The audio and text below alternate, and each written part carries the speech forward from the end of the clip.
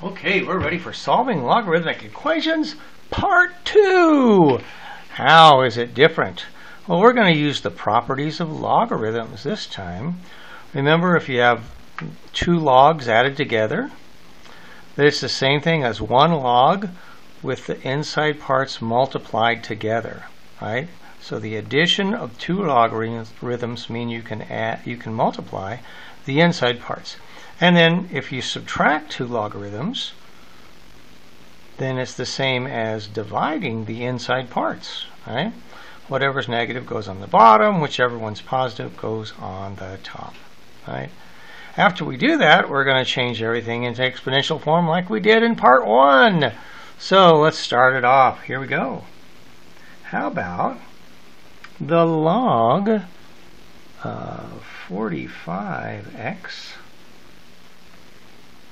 minus the log of 3, and that equals 1. Ta-da! So we got subtraction. We know subtraction, log subtraction means a fraction, right? So we're going to have log of 45x divided by 3 equals 1. Yay! Now you know 45 divided by 3? I know I do. That's 15x equals 1. Now, we want to change it into exponential form, but we have to know the base. Oh no, this is the first one. If there's nothing here, remember what it is? If there's nothing here, it's really a 10. So that's what this one is right here on your calculator. 10. Log base nothing, there's nothing there, so that's 10. Yeah. Okay, so what does that mean? That means 10 to the 1 equals 15x. Well, 10 to the 1 is just 10. So 10 divided by 15, if we reduce that, that would be 2/3. Ta-da, we are done. Well, that's exactly what we want. Let's do it again. Let's do another subtraction, and then we'll do a multiplication. How about this one? Log base 4 of 100 minus log base 4 of x plus 1 equals 1. Oh my goodness. Well, log subtraction means a fraction. Log base 4, 100 over x plus 1. Like that, equals 1. Well, now 4 to the 1, well, that's just 4. 4 to the 1 equals 100 divided by x plus 1. Look at that messy thing. Oh, but this one, remember, every whole number in the whole wide world you can make into a fraction by doing this. Now you can cross multiply. It's a proportion. The way you solve a proportion is cross multiply. So the bottom of this times that, so 1 times 100 still be 100. The bottom of this times that, 4 times x plus 1. Oh my. 4x plus 4 equals 100. Let me subtract. Subtract 4. 96. I don't know what that is. 96 divided by 4. 24. X is 24. We just divided by, why didn't I write it down here? I don't know. Divide by 4, divide by 4, x is 24. Done. Okay, we did 2 subtraction. Let's do 2 multiplication. Now, multiplication is the one that is tricky. I saved the best for last. Here we go.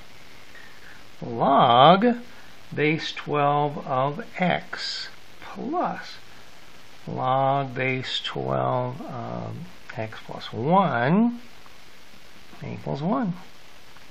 So we know that when we're adding, right, we change that to be 1 log that has multiply. Multiply the inside parts. So we're going to have log base 12 of, whoops, stop that, get rid of that, x times x plus 1 equals 1, right? So we change the addition to be 1 multiplication.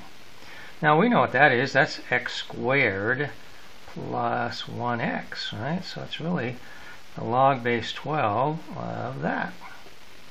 Now remember, 12 to the 1 power equals the number inside. We just did that all yesterday. So 12 to the 1 power is 12 equals the number inside. Now look at this. This is quadratic. We cannot solve a quadratic unless we make it equal 0. So that means we have to subtract 12 from both sides. And now we have 0 over here.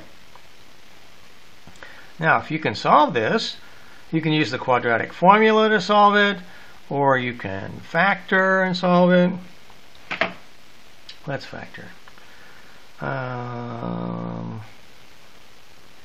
Numbers that multiply to be the front are x. To make 12, I need a plus 4 and a minus 3. That would be negative 12, right? And then these two add up to be positive 1, which is in the middle. We got it. So how do I know that I'm done? I have to say, what makes this equal 0? Oh, that's negative 4. And negative 4 makes that equal 0. What makes this equal 0? Oh, positive 3 makes that equal 0. Now the deal is, in logarithms, negative answers are not allowed. Negatives not allowed. Not allowed. Why is that? Because you can't take the log of a negative number. You can try. Here, let me show you. Let's try taking the log of negative 4. Alright, I'll show you. It does not work. Log of negative 4, boom. I can't do it. Oh, it did it. Huh. Oh no, that's imaginary. See, it comes out to be imaginary. It's not possible. You can't find the log of a negative number. Not possible. I should be in the different mode, maybe. Here, let's try it this way.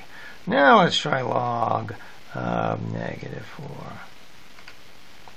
Yep, there we go.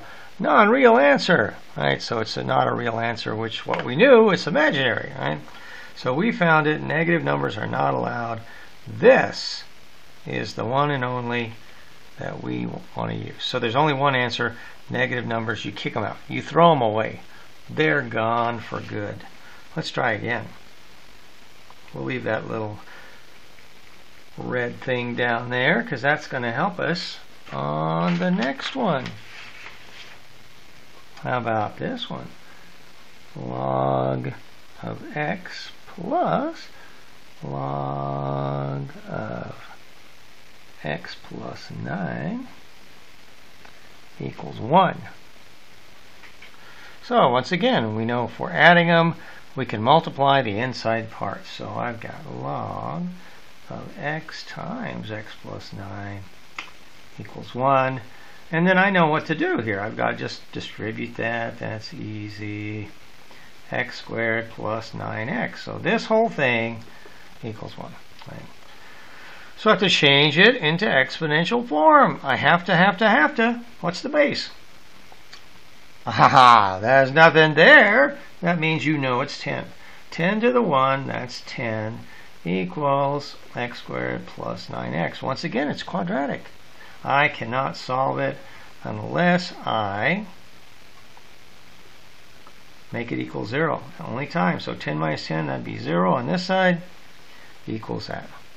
Once again, can you solve that? I know you can.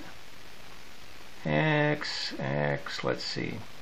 To multiply to be negative 10, you'd have to have 10 times negative 1. This times this makes negative 10, adds up to be 9. Yeah, baby. So what makes this side equal 0? Negative 10. What makes that side equal 0? Positive 1. But negative numbers are not allowed. There's only one answer. Positive 1. 1's the number that makes this work. So there we go.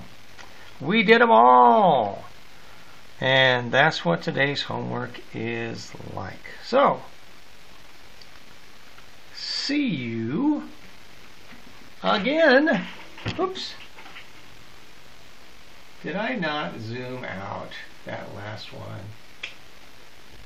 I have to do that one again. Sorry about that. Log x plus log x plus 9 equals 1. I know what that is. That's x times x plus 9. And that's just x squared, whoops, x squared plus 9x equals 1. And then what is that? That's 10, right? 10, 10, 10. You know if there's nothing there, that means 10 to the 1. That's 10 equals x squared plus 9x. That makes, I can't solve it unless I get 10 on the other side. I can factor that, x plus 10, x minus 1. They have to multiply to be negative 10, add up to be 1. I did it. What makes this equal 0? Negative 10. What makes this side equal 0? Positive 1. Negative numbers are not allowed. Kaboom! 1 is the answer. Only one answer. All right. I will see you tomorrow. You should be able to do today's homework. No problem. Bye.